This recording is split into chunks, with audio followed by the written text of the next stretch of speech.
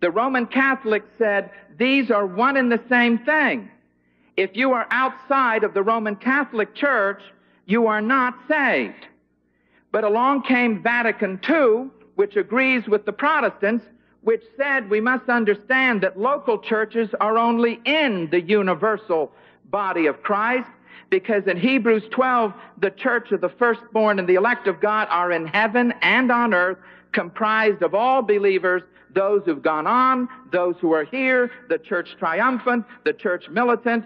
No group has the right to claim that it is identical with the body of Christ and you don't belong to them. You are not saved. I submit that the churches of Christ have carried on the old medieval Roman Catholic mentality. They are the true church, what the old priests used to tell us.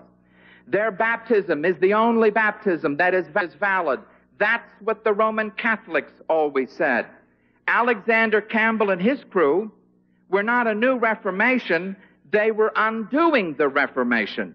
They were taking us back to the dark ages of Roman Catholicism, where the elders act as priests and run the lives of every believer, and where they pushed their church as the true church, their baptism as the true baptism.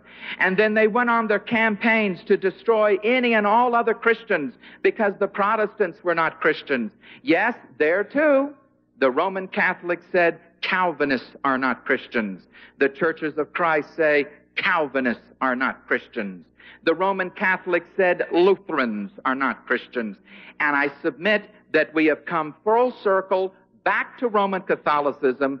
Instead of having the Pope with his mitre, each little church of Christ has his own Pope. And he dispenses the mediums of grace through his holy sacraments, and he condemns any and all churches. And it's amazing to me that modern Roman Catholicism gave up on this view that their church was the true church, but the banner was lifted high by those who follow Alexander Campbell, when those who started the Reformation movement must be condemned as unsaved men, for they themselves were never baptized unto remission of sin. He listed 12 reasons why, in his words, Campbellite baptism was, if you will, not effective, or whatever the particular word was that he used. I'd like to just take a moment to discuss these, but I want to tell you right now, and I do find it astonishing that, and I admitted to him. I told Dr. Morey last night, and I told him on the telephone when we talked a couple of weeks ago, that I'm a novice at this. This is my first debate. I've never debated anybody in my life. And so I'm perhaps a little confused on the rules of debate. I always thought that when the affirmative defines the proposition and makes the argument, the negative was supposed to deal with his argument. I don't know why I thought that, but I always thought that was the case. I do find it astonishing that he did not mention one time Mark 16 and verse 16.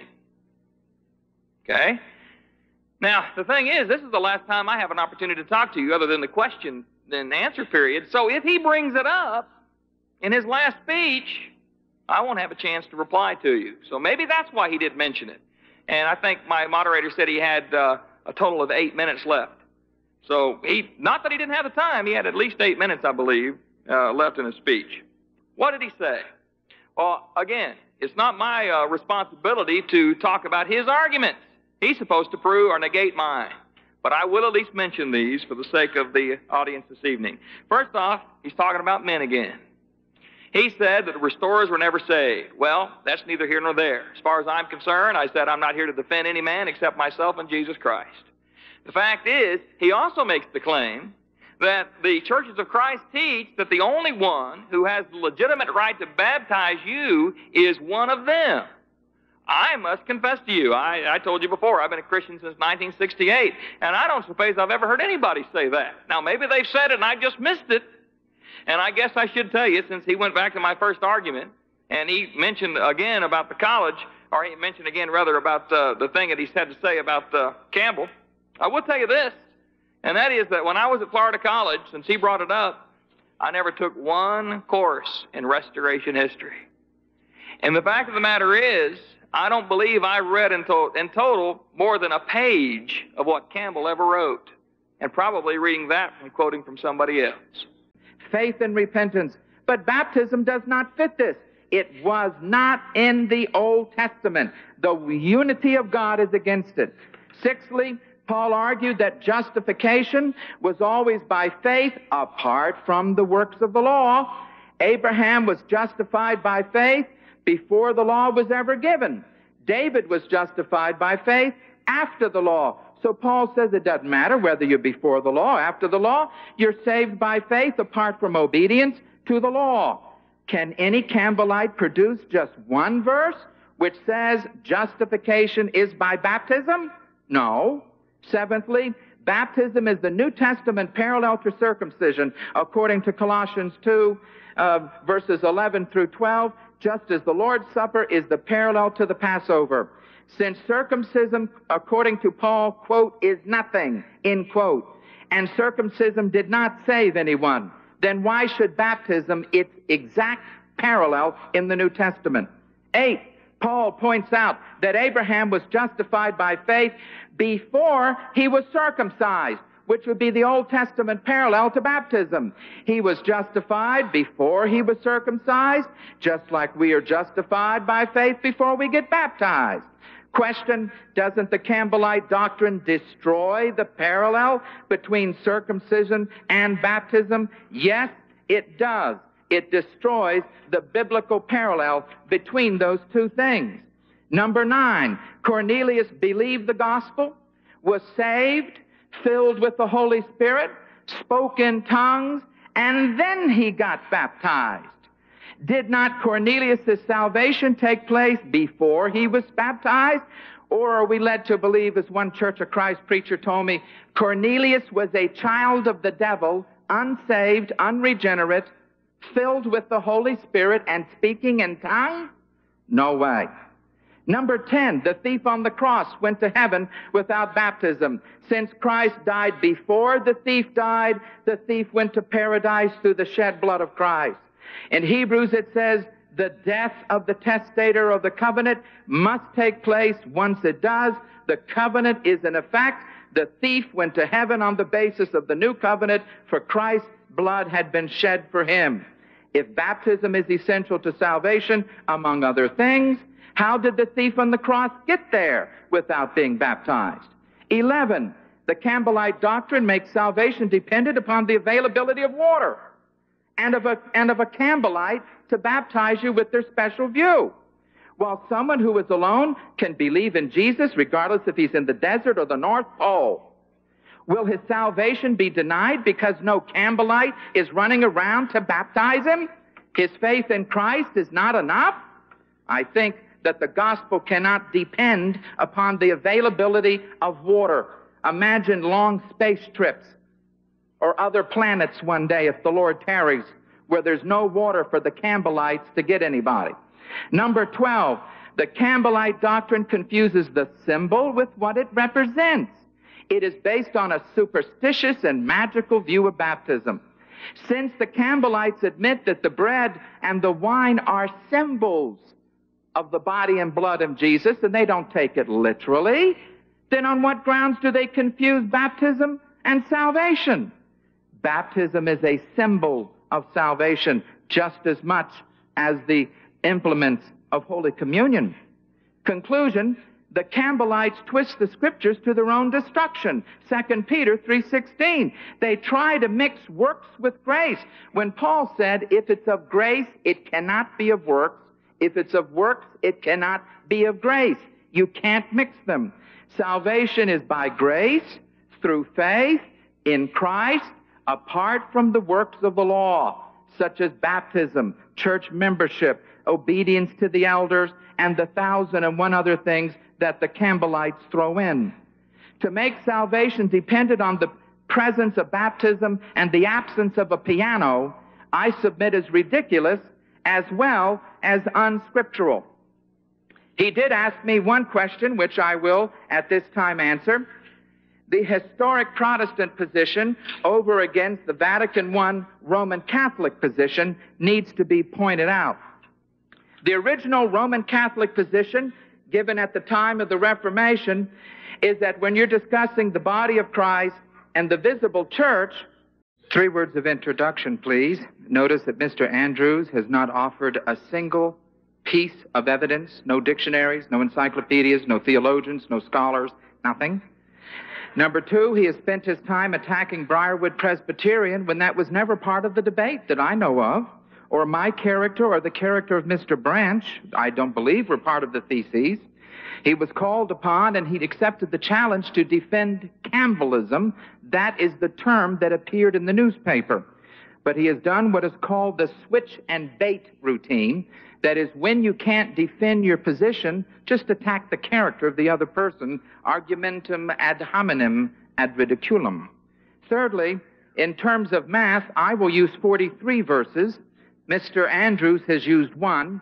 If my football math is correct, it's 43-1. 12 reasons why Campbellite baptism is not essential to salvation. Notice that we are not discussing baptism in general as if any old baptism will do. The Campbellites are referring to only those baptisms performed by them according to their view. No one else's baptisms are viewed as valid, not even those done by other Campbellite cults, such as the Mormons, the Christadelphians, and the rest of them. So we're only talking about Campbellite baptism.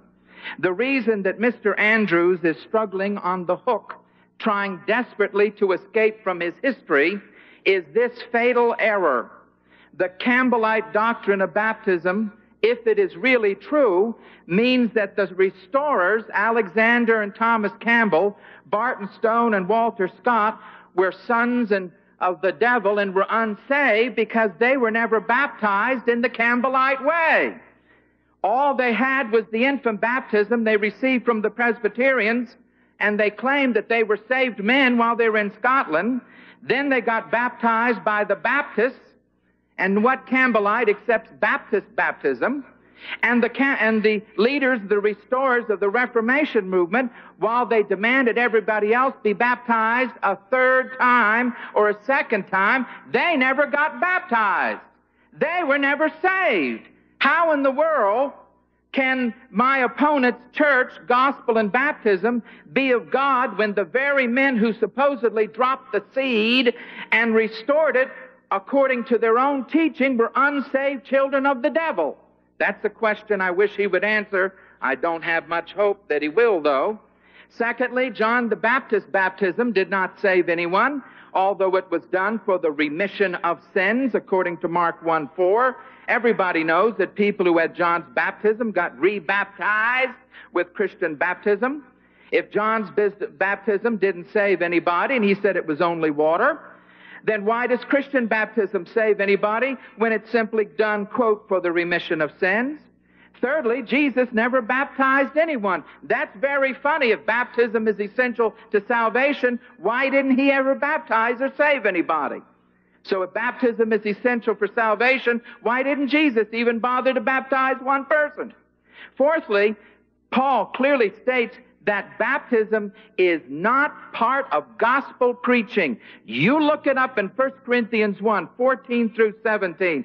He said, Christ did not send me to baptize, but to preach the gospel. And he makes the distinction between the two things. Then in chapter 15, verses 1-4, when he summarizes and defines the gospel, I make known to you, brethren, the gospel which I preached unto you. Christ died for our sins according to the Scriptures. He was buried and he rose again on the 3rd day according to the Scriptures. There is no reference to baptism in the gospel. The same thing when he summarized it in Acts 20 and 21. He went forth preaching repentance toward God and faith in the Lord Jesus Christ. How can Campbellite baptism be essential to salvation when it is not part of gospel preaching? Fifthly, Paul argues in Romans 3:28-30 that since there is only one God, there can only be one way of salvation for the Gentile, the Goyim, as well as for the Hasidim, for the Jew. It doesn't matter. There's only one God. This means that whatever is essential to salvation now was the same throughout all ages. People repented and had faith in God. Look unto me, all ends of the earth, and you shall be saved, from Isaiah. Thus, there's only one way of salvation throughout all dispensations. Paul's key phrase, before God. James' key phrase, show me and I will show you. Second question says, since you say it takes more than two conditions to salvation, how can Mark 16:16 be correct, which has only two conditions? If you say 5 conditions, aren't you denying Mark 16:16? What I said at the very beginning of my first affirmative was that I believe that there's more to salvation than just baptism. And what I believe is quite simple. I believe you have to take everything that God said on the subject of salvation. The problem with Dr. Morey and men of his ilk, I hope that was pronounced correctly, is that they will take just the passages that deal with faith, nothing more than that, just the ones that deal with faith, and say, see, you're saved by faith. And it's true, you are saved by faith, but you're not saved by faith alone. You have to understand that a man has to also repent. Jesus said, except you repent, you shall all likewise perish. You have to confess Christ as Lord. You have to be immersed in water for the remission of sins. All of those things are necessary. As far as what Dr. Morey had to say about historical narrative, he said you shouldn't get your doctrine from the historical narratives. He didn't say it in those words, but he meant from the Gospels. What's interesting is who says so. And the fact of the matter is, if it's true, then please establish without historical narrative the doctrine of the virgin birth. Where can you find in the epistles that Christ was born of a virgin? It's in the Gospels. It's in the historical narratives. That's doctrine. Where can you find that adultery is a grounds for divorce and remarriage? You only find it in the Gospels. Paul said, every scripture inspired of God is given for reproof, for correction, for instruction in righteousness, that the man of God may be perfect, thoroughly equipped unto every good work. Doctrine. Every scripture. Evidently, Matthew, Mark, Luke, John, and Acts aren't inspired, according to Dr. Morey. In Acts chapter 10, the question has to do, is not Acts chapter 10, Cornelius, the fatal flaw of cannibalism? Yes, it is. Verse 44, Peter was preaching. As he was preaching, the Holy Spirit fell upon those who were listening to the message. They began to speak in tongues. Peter was amazed. He said these people had received the Holy Spirit just in the same way they had received the Holy Spirit, because they were believers, because they had been filled with the Spirit of God, because they were now speaking in tongues as evidence of that for the Gentiles' Pentecost. Then and only then were they baptized. Why? Because faith and repentance always precede baptism, because you do not baptize unbelievers, you do not baptize unrepentant sinners, you baptize people who have repented, who have believed, thus they have become the children of God. You baptize Christians, you baptize believers, you do not baptize savages who are the children of the devil, unrepentant, unbelieving. If the Campbellite position is true, we should read the order. They were baptized, and then they repented and they believed. But the Word of God does not teach that. The last question says, how can you say a Baptist, Methodist, Presbyterian saved by faith and submerged in baptism is not saved? When I was on the radio with Craig Branch back in June, somebody called in and asked that question. And at that time, I made the statement. I said, ladies and gentlemen, I don't judge. I'm not the one on the day of judgment who's going to stand up there and tell you if you're saved or you're lost. And I remember that when I made that statement, Craig just jumped all over me and said, oh, you're dodging the question. Well, I don't believe I'm dodging the question. Fact is, God didn't make me the judge. It's not up to me to decide who's saved or who's lost. It's up to me to preach the gospel of Jesus Christ. The gospel says, he that believeth and is baptized shall be saved. But let me make this point. Who has the right to sit in God's place and say that a person who's believed and is not baptized shall be saved? That's judgment as well. First off, I'd like to thank Dr. Morey, because he did bring out a point, a mistake that I made. I appreciate that. The mistake was that Jesus, in fact, did die before the thief. I appreciate him pointing that out to me. There's hope for me. All right. This has been a Faith Defenders audio presentation with author, lecturer, and Christian apologist, Dr. Bob Morey. For more of Dr. Morey's audio presentations, videos, books, tracts, and more, call 1-800-41-TRUTH. That's 1-800-41 and the word truth. Or visit faithdefenders.com. The proclamation of Christ, the epistles, the explanation of Christ. There we find, particularly in the book of Romans, that when Paul outlines the plan of salvation, baptism is not mentioned until you get to chapter 6, which deals with sanctification. Shall we sin after we have been saved? He nowhere deals with baptism in connection with justification in chapters 4 and 5. It is never mentioned. It is not part of justification. Thus, in terms of Mark 16, no, it is not in the Greek. I stand with the scholars. I do lecture on textual criticism. If anyone needs information on the Sinaiticus and the Alexandrius and other types of manuscripts, I'm more than willing to help them to understand that. First question that I have says, why did Jesus not mention the lack of baptism as a grounds for damnation? And I'd just like to tell you that what Jesus had to say was, he that believeth and is baptized shall be saved. Jesus did not say, he that believeth and is not baptized shall be saved. Now, how do I answer that question? Well, think of this. He that eateth his food and digesteth it shall live. He that does not eat shall die. Now, is it necessary for me to tell you that he that does not eat and does not digest his food shall die? Why do I need to negate the second statement when the first one is enough to eliminate it? The fact is, if a person will not believe in Jesus Christ, then he will not be baptized. It's just that simple. Jesus did not have to say, he that does not believe and is not baptized shall be lost. Now, Dr. Morey did mention that he agrees with the scholars. Is it inspired? Mark 16, 9 through 20, is it inspired? It is absolutely true that the Alexandrian manuscript, which is considered next to the Vatican in accuracy, contains these verses. It's also true that Hebrews 2:4 refers directly to the last verses of Mark 16. 47 translators of the King James Version and 101 translations of the American Standard Version include these verses. Irenaeus, who lived 170 A.D., quoted from Mark 16, 9 through 20, 200 years before either the Sinaitic or the Vatican manuscripts were made. He referred to it as a part of the Gospel of Mark. It's true. 2 manuscripts omit it. 2,000 contain it.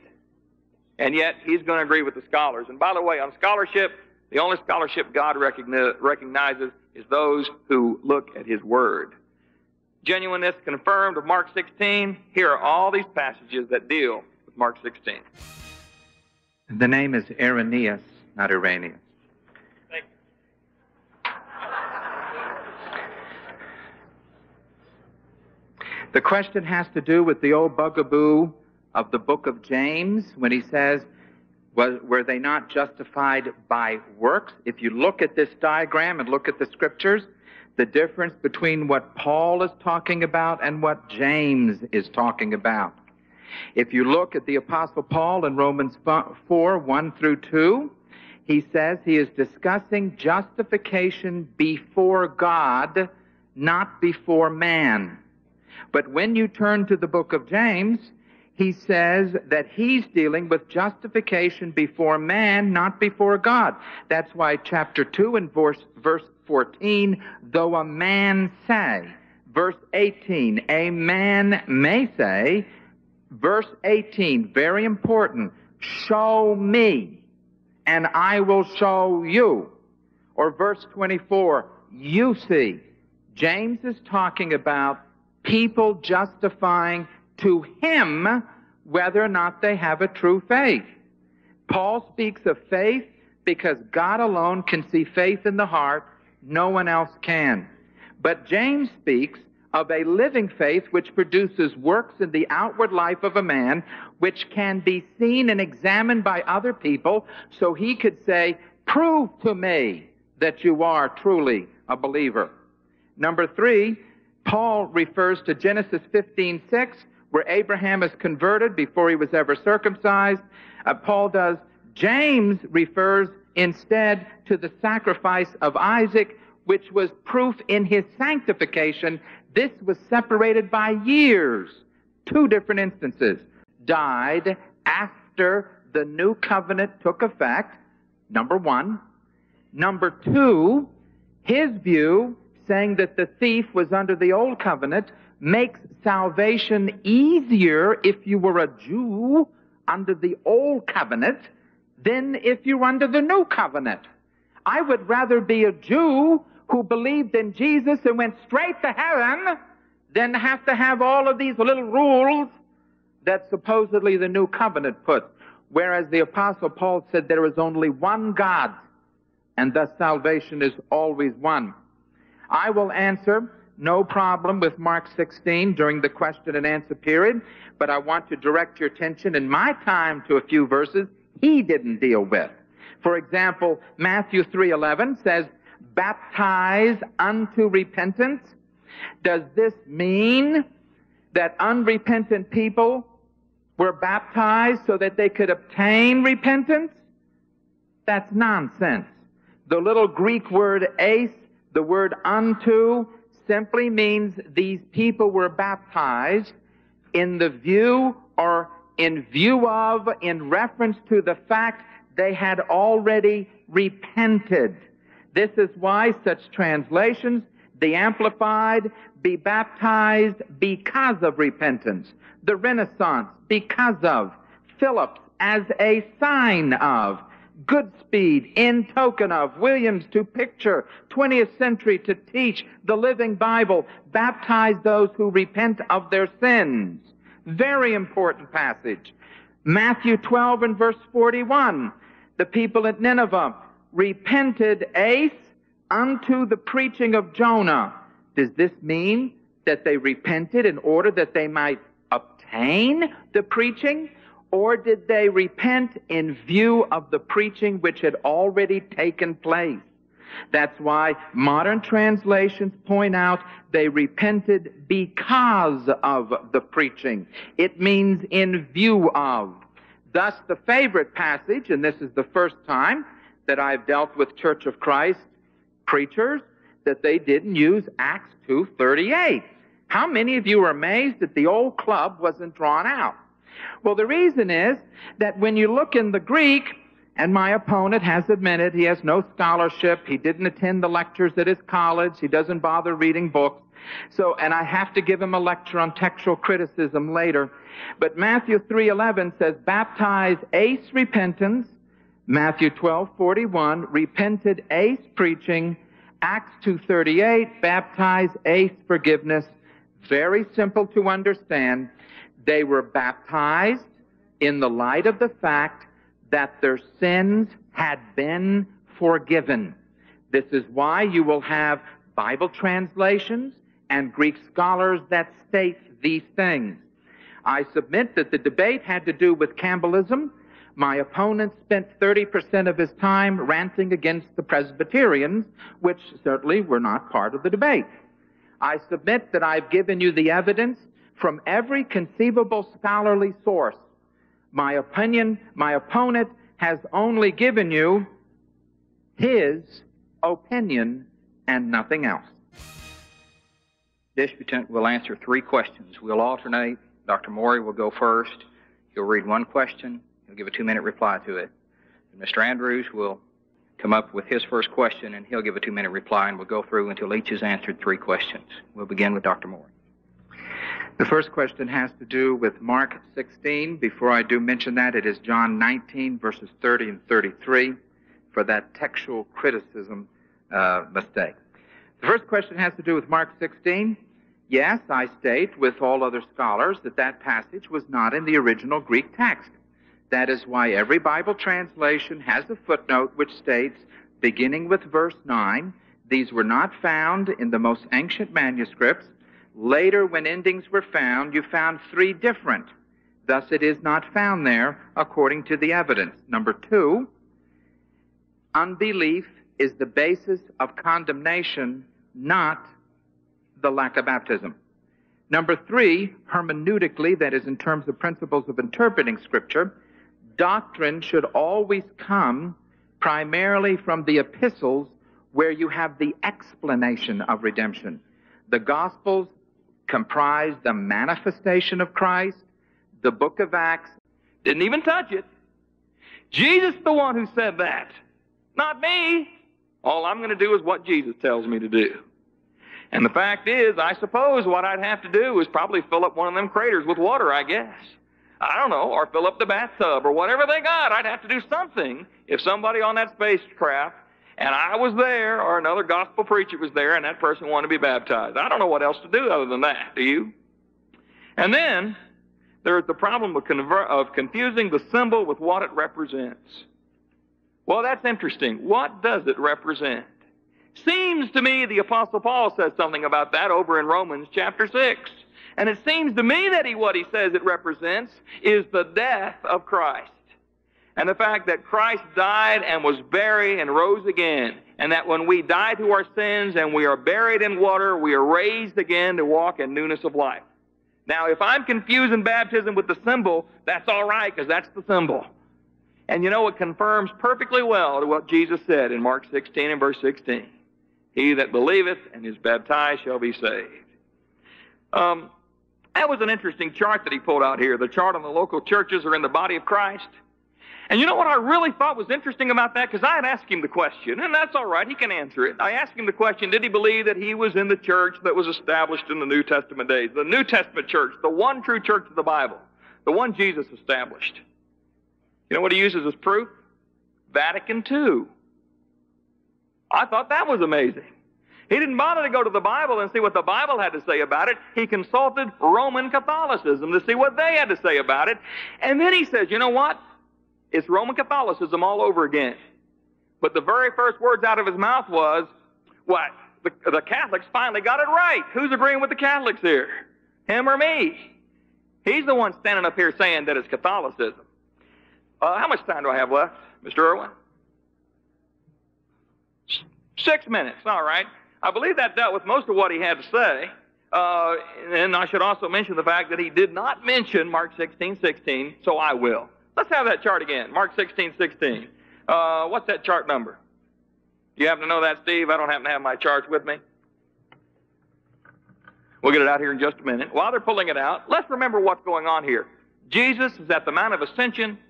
Here he is giving the Great Commission. He's commissioning his apostles, and that's the emphasis here. Jesus is telling his apostles that they're to go out and they're to preach the gospel to every creature. Which one? 21. They're to preach the gospel to every creature. What was a part of that gospel?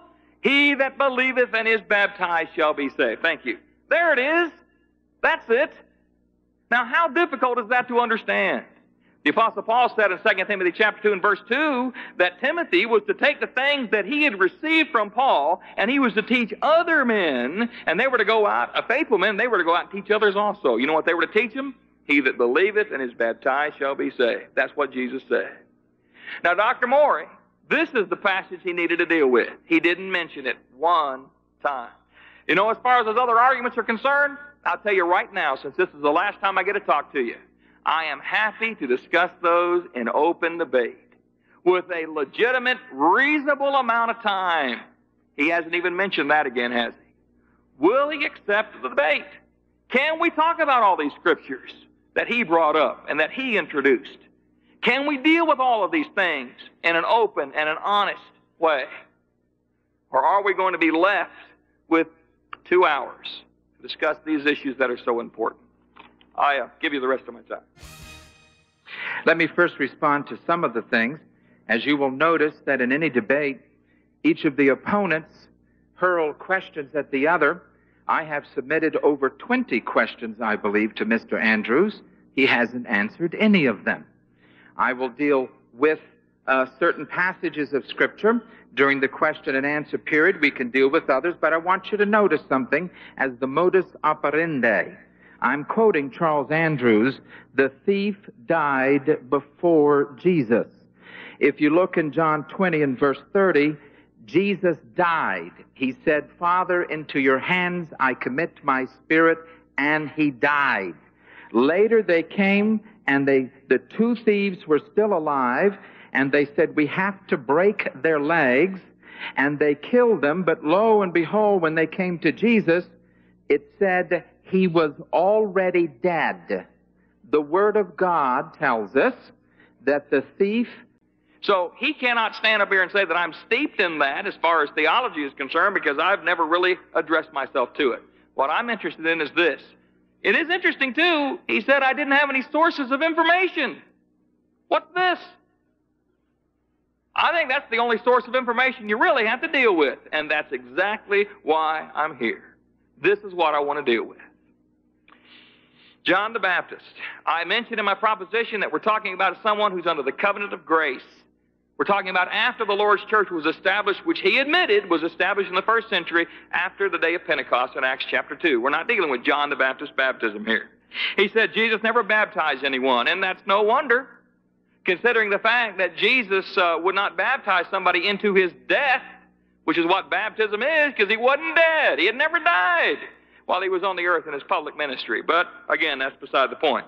He said that baptism is not a part of the gospel because Paul's claim in 1 Corinthians chapter 1, verse 14 through 17, was that Christ sent him to preach and not to baptize. And you know what? That's exactly what Paul said.